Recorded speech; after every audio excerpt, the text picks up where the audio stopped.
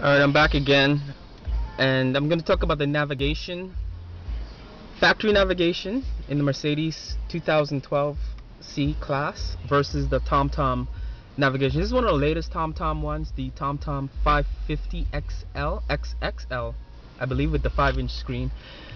I come to realize driving this car that the factory navigation is not a bad thing. I mean, in the past, I've never had navigation be a deciding factor with buying a new car.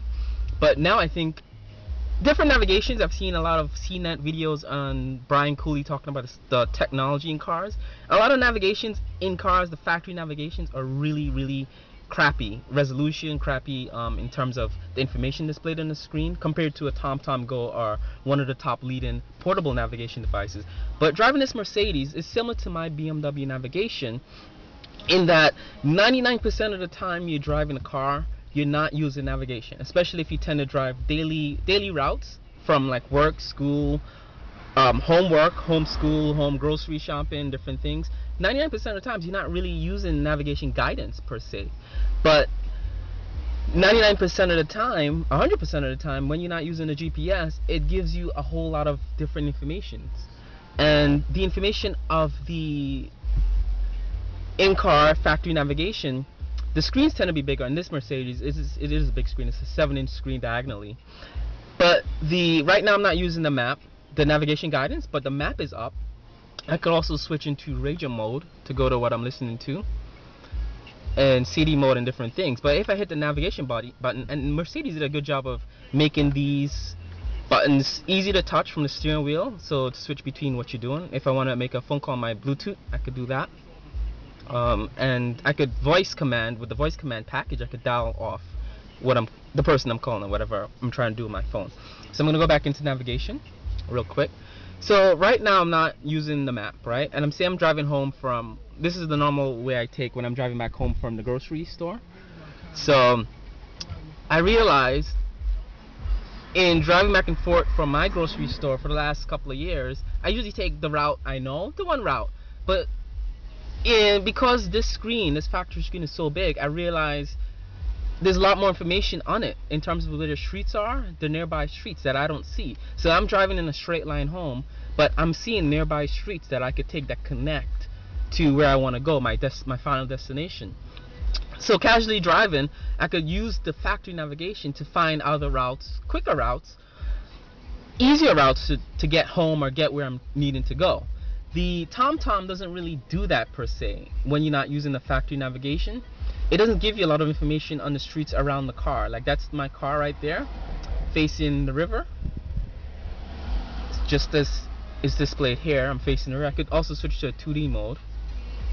But I think the 2D mode on the TomTom, and let's zoom in a little bit, or zoom out actually.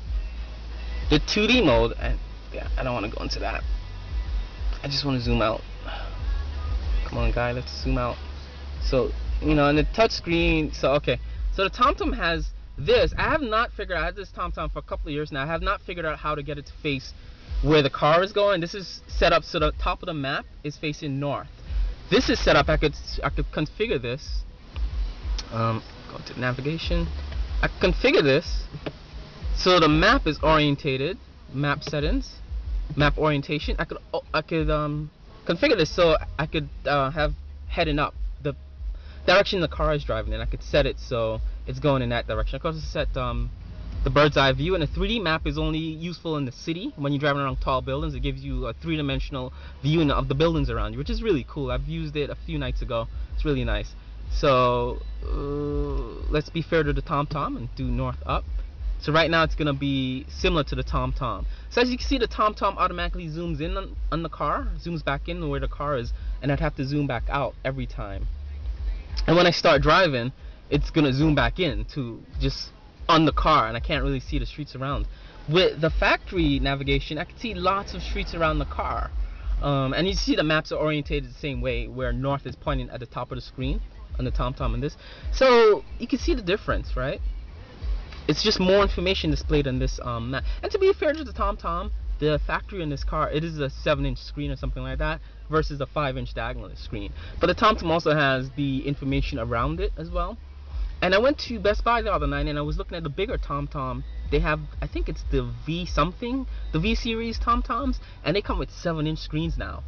And the difference with a 7-inch screen TomTom portable navigations, the Magellan had one and the Garmin had these monster screen navigations, is the resolution on those big screen navis are big.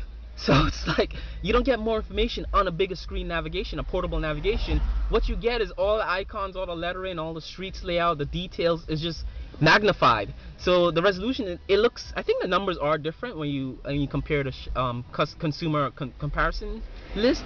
But in playing around with it in Best Buy, I realized the resolution on a big screen TomTom, like a 7-inch screen, it looks just like the 5-inch because it's just all the information is zoomed out.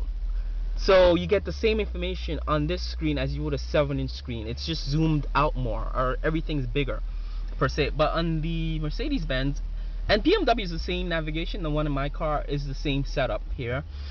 Just per chance I'm driving this car today, not my BMW, I'd be doing a video with this showing my BMW navigation, how that navigation, the factory just shows you a lot more information on the screen. In terms of when you're not using navigation guidance, you can still use the map to get around. And I think that's a good thing. I mean, it's, for me, I think it's sort of a, next car I buy, I'm going to look for factory navigation, basically, because I realized the usefulness of that feature. And that's it.